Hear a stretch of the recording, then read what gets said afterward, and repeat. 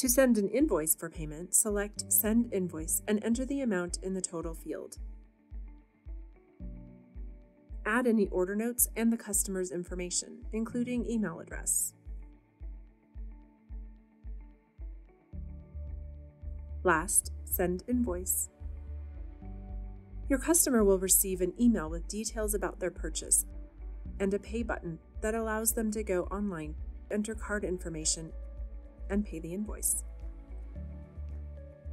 Both you and your customer will receive a payment confirmation email, and the payment will show up in your orders on the Clover web dashboard.